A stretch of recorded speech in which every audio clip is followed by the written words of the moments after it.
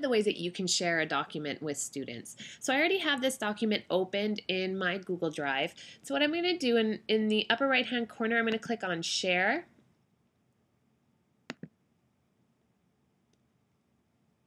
And then right now I'm the owner of this document, only I have access to this document. So I'm going to just go ahead and type in who I want to share it with here. So I'm going to share it with Teacher 1.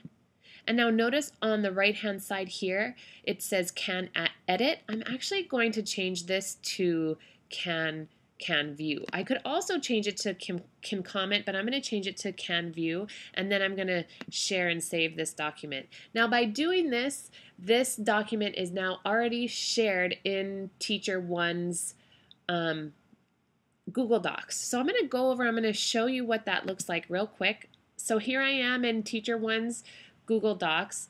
If I click on Shared with Me, you'll see that I have this document Practice, and I can click on it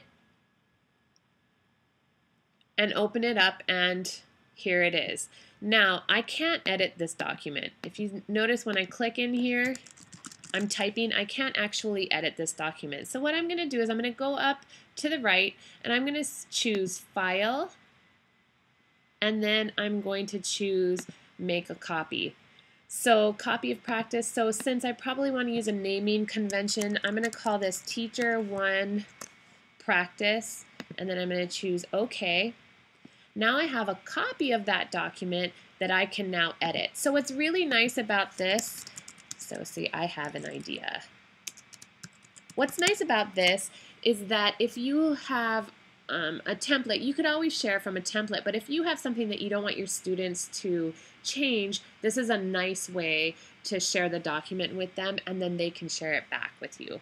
So they could share it back with you by going up and clicking on Share, but another thing that's really nice is if you create a file, let's go back into Teacher 1's Google Drive, and I've actually have a file, this activity 4 story, that's actually already shared with me.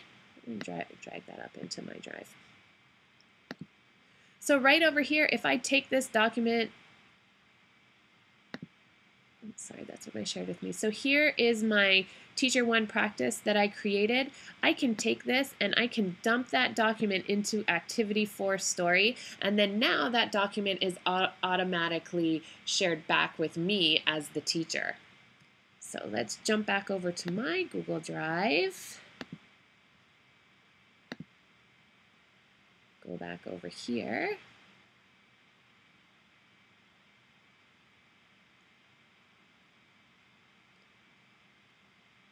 Here's my Activity 4 Story folder.